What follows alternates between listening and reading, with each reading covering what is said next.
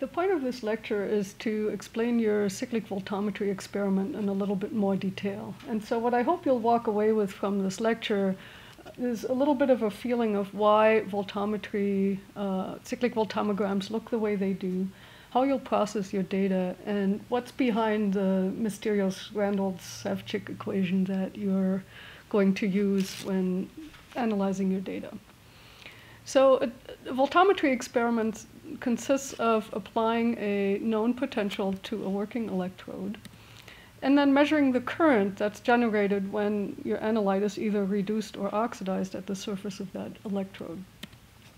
In cyclic voltammetry, this looks like something like this. So the potential that you're applying to a working electrode is not constant. It changes as a function of time. So you're scanning from 1 volt down to 0.3, and then you're reversing the scan and scanning back up all the way to 1 volt.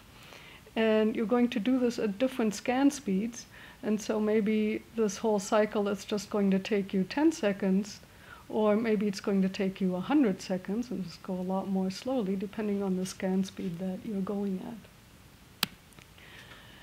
As you scan this potential, the potential on the working electrode keeps decreasing, which means that it's going to be more and more strongly reducing, and eventually your analyte gets reduced at the electrode and you get a reduction current.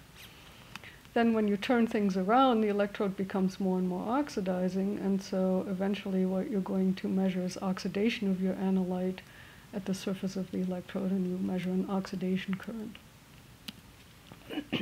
The cyclic voltammogram looks like this. You're going to plot current as a function of the potential on your working electrode. And like I said, you're going to go from high to low voltage. And so you start at a high voltage, you measure the current. There's not much current. Eventually, once the voltage gets low enough, you're going to start measuring a current that's a reduction current. So the current peaks, then it diminishes. Now you turn the voltage around, and so now you're going to start measuring an oxidizing current. It peaks, and then you finish here. So that's one cycle of your cyclic voltammogram. Note the convention here. Reduction is a negative current, right? And you're plotting your voltage from low to high. So that's why you're going from right to left in the way you're doing your experiment. Chemistry texts actually use opposite conventions here. So the figures you'll see in your readings and also the figure in the protocol always look something like this, where actually the cathodic current is plotted as a positive current. So this is your reduction current, right? And the current is PC is the peak current, cathodic current is plotted here. And the voltage is plotted from high to low. So if you were plotting things with this convention, your experiment would scan from here, get a cathodic current, go over here, come down this way, and end up back here. So what I want to talk about now is why voltammograms are shaped the way they are. Some people think they're shaped like ducks. There are two effects at play here. The first one is kind of an equilibrium effect, described by the Nernst equation. And this effect is simply that reduction can't occur until the potential on the electrode is sufficiently reducing. The second effect is a transport effect, which is that the longer you have a reducing potential on the working electrode, the more you deplete the analyte near the electrode. And so the current is limited by the rate of transport of analyte to the electrode. So let's start by talking about the Nernst equation. We have the half reaction hexachloroiridate being reduced by 1 electron. And the Nernst equation for that looks like this. And you're probably used to thinking about calculating half-cell potentials, E, given the standard potential of the half reaction. So this is a constant for the hexachloroiridate.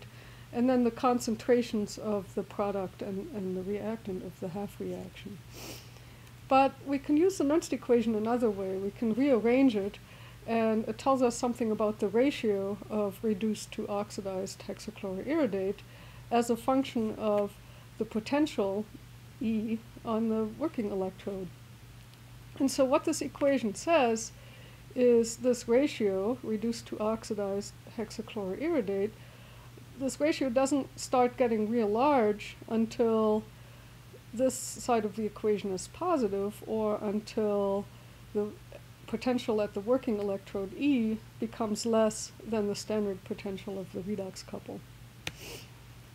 So when you look at your cyclic voltammogram, you can think about this. When you start out at a very high potential, you shouldn't really get any reduction, because the Nernst equation tells you that for these E's, the reduction is just not thermodynamically favored. And then as you approach E naught, reduction becomes more and more thermodynamically favored, and then really takes off once you have a potential on your working electrode E that's less than the E naught of the half reaction. Now the Nernst equation can't explain why things start to drop off here, because you're reducing the voltage even further, so you're increasing the driving force for reduction even further, and yet the current drops off.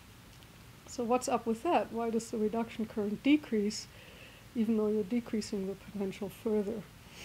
So this is where the transport thing comes in. The Nernst equation really only applies to the concentration of reduced and oxidized hexachloroiridate right next to the electrode. That's where things are at equilibrium. But as I said before, the analyte is going to start getting depleted near the electrode. The oxidized hexachloroiridate will start to be depleted, and you set up this diffusion layer, and then the current is going to depend on the rate at which the analyte can diffuse to the surface of the electrode. So I made a little graph to hopefully help you understand what's going on here. So this is what I'm graphing here, is the concentration of the oxidized hexachloroiridate as a function of distance from the electrode surface. And so if there were no potential at all on the electrode surface, then the concentration of hexachloroiridate oxidized is going to stay the same everywhere in solution, and it's going to be equal to what I'm going to call the bulk concentration. So that's the concentration you made the solution up to be. But now imagine that at the electrode surface, right here at distance 0, I have a reducing potential. Well, at that reducing potential now, all of my hexachloroiridate should be reduced, and the concentration of the oxidized form here should drop to 0. So as soon as there's a reducing potential, I should go to 0 here. But then far enough away from the electrode surface, the hexachloroiridate won't really have seen the effect of that yet, and so it should be at the bulk concentration. So what that looks like is that, a short time after you reach that reducing potential at the electrode surface, you have a concentration gradient like this, where this goes to 0 at the surface, and then it goes up more or less linearly until it reaches the bulk concentration further away from the surface. And then as you keep going with this, you start depleting the hexachloroiridate more and more that's near the surface. So more and more diffuses toward the electrode, more and more gets reduced, and what happens is you have an increased thickness of this diffusion layer, because the area that's affected by all that reduction that's destroying this oxidized species at the electrode surface, the longer you give that to work, the more of this it's going to destroy. So you increase the size of your diffusion layer, and it keeps going. And if you waited a long, long time, it would look something like this. So to understand why that decreases the current, you have to think about Fick's law. Fick's law says that the rate of the diffusion of the oxidized hexachloroiridate to the electrode surface is proportional to the concentration gradient. So the equation for Fick's law looks like this. You have a diffusion rate equal to, this is the proportionality constant, which is the diffusion coefficient of that compound that's diffusing. And here's the concentration gradient, the change in concentration over the change in distance. So for our setup here, the change in concentration is the difference between the concentration in the bulk solution and the concentration of the surface. This part is probably close to 0. And then this change in distance is that thickness of the diffusion layer. So if we go back to this plot, delta C is this distance here, right? And delta X is this distance here at an earlier time. It's this distance here at a slightly later time. So delta X, the longer we go, the bigger delta X becomes. And so this doesn't change. It's always the same distance.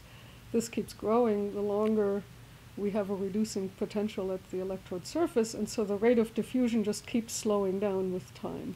And that's why once you get past this peak, you get this diminishing current as a function of time, because you're depleting the analyte near the working electrode surface, and the rate at which diffusion supplies analyte to the electrode surface is just going to keep getting slower and slower. Now, if you look at this, you will see that the current actually never does reach 0, right? It kind of levels out. There's still some reduction current way at the end, even though it doesn't seem like it wants to approach 0.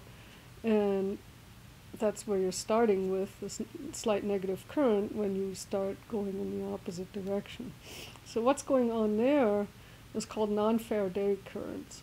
So this, next to having an oxidation reduction reaction happening at the electrode surface, the other thing you can do is actually just accumulate charge at the electrode surface. And so that moves charge around, right? It moves charge to the electrode. And so that will create a current that you can measure. And the amount of charge, total charge you should accumulate is proportional to the potential at that electrode, but because you keep changing that potential, right? You're scanning the potential, somehow you never reach equilibrium there. So that creates a non-Nernstian current. Another thing that might happen actually is that if your potential is really low or really high, you might start reducing or oxidizing other compounds with your working electrode. So one example that you're probably going to see this a little, it doesn't show up too well on this graph. At the potential where you start out at, you can actually oxidize a little water, and so you often have this little positive tail at high voltages. That's actually an oxidation current that comes from oxidizing water. So those things happen too. And so what you need to do is you need to subtract out these currents which aren't telling you anything about your analyte as a background. So how do you do these background corrections? Well, first of all, you need to know what you're really looking for. And what you're really looking for is the peak currents, the peak oxidation and the peak reduction currents. So current, the symbol is I, P stands for peak, and the C stands for cathodic, so that's the reduction current, and this A stands for anodic, so that's the oxidation current. So when you're trying to background correct those currents, you can't just read this off the graph like this. What you really want to do is subtract out a baseline, and the baseline is what you expect this background current to do if you extrapolate it to the time that your peak current occurs. So you're basically just extrapolating this baseline current out to over here with a straight line, and then you're measuring the distance from that baseline. And so that distance, in this case, this is the reduction peak you're looking at, so that's your IPC, is that distance. And it's not quite the value, the raw value here, right, because this is a little bit different from 0. The oxidation current, it's even more dramatic. You have a baseline that looks like this, and I realize that it's not really that easy to guess at what this background current is going to do over here. We take our best shot at drawing a straight line to the data we've obtained before that peak starts coming out, and the uncertainty in where to put that straight line gives you some uncertainty in what IPA is going to come out to be. But in any case, you do your best drawing a straight line through that background current, you look at the distance from that line to the peak, and that gives you your peak oxidation current, IPA. Now, the protocol says that IPC should equal IPA once you've done these background corrections, and so I just want to talk about that for a minute. And so what's going on here is, we talked about how at high potential we have all the oxidized hexachloroiridate and it's not getting reduced yet, right? And then we talked about how once the potential starts getting lower, now the hexachloroiridate is getting reduced at the working electrode, giving you that reduction current. And then we talked about how if you keep just a reducing voltage at that working electrode, the current gets smaller and smaller just because the hexachloroiridate near the working electrode gets reduced and depleted near the surface of that electrode, right? And so we had this kind of thing where if you wait long enough, you really don't have any more of the oxidized form. The concentration is very low near the surface of the electrode, and you've really reduced it all. And so by the time we get to here, that reduction current is kind of dropping off. All I've got now is my background current. And so by the time we get to here, to the electrode, it looks like it's in a solution of reduced hexachloroiridate, even though in the bulk solution, most of the hexachloroiridate is still oxidized. So to the electrode now, it looks like it's sitting in a solution of all reduced hexachloroiridate, and now you're making the surface of the electrode more and more oxidizing, and at first not much wants to happen except some changes in this background. And eventually, as you start nearing E0, you're going to start to oxidize all that reduced hexachloroiridate, and then it's just the reverse of what you were doing before. You reach that peak, but now you have diffusion limitations, so it drops off and goes back to this background current. So really, because everything is reduced near the electrode, you end up doing exactly the reverse here that you did here. But don't forget that in your bulk solution, you still have mostly the oxidized species. So the final thing I want to talk about a little bit is the Reynolds-Sevcik equation that you're going to use to analyze your data. Now, we're just going to take this equation as a given, but I at least want to wave my hands about a few features of this equation and relate it to everything I just talked about. So this is the equation that gives you the peak current as a function of the number of electrons in the half reaction, the area of the electrode, this diffusion coefficient, bulk concentration of your analyte, and the scan rate. Now, I just want to talk about a few things. Now that you know that the rate at which analyte is delivered to the surface of the electrode is diffusion limited, I think you can picture why that peak current should be related to the diffusion coefficient of that analyte in the solution. So that's where that comes from. And you also saw from Fick's law that the rate of diffusion is proportional to the bulk concentration of the analyte. So that gives you a feeling for where that C comes from in the equation. The scan rate, that's a little bit more subtle, but if you think about it, if you are scanning very quickly, then you don't give that diffusion layer a lot of time to get really thick, and so that's why you have a faster rate of diffusion still. By the time you hit that peak current, you have a faster rate of diffusion to the surface than you would if you had a very slow scan rate and you're giving that diffusion layer a lot of time to form and become thicker and thicker by the time you hit that same potential. So that's what the scan rate is all about.